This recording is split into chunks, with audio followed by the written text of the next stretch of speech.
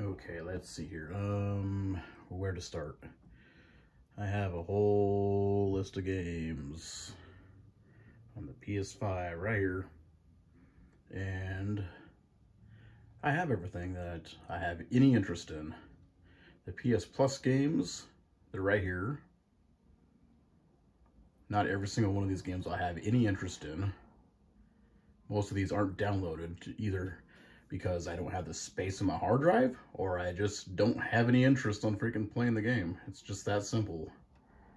And some of these games I have on Xbox, some of them I don't, and yeah, it's literally just that simple. And I have the exclusives that this platform has, PlayStation has. I have them. I have the deluxe versions of all this. I have like literally everything you could think of underneath the sun. I game on both platforms. I don't really care actually about exclusives. Hence, there's a whole bunch of third-party games on here too. I own them on both. I double dip on both because I don't give a crap where I actually game on. I have an Xbox Series X right here, which I have loaded with well over 400 games besides the Game Pass games, which I have like probably 4 on my hard drive from that because I really don't care about Game Pass.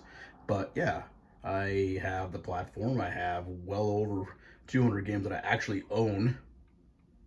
Says it right there. Those are the ones I actually bought. So yeah, I have what I need. So that's it.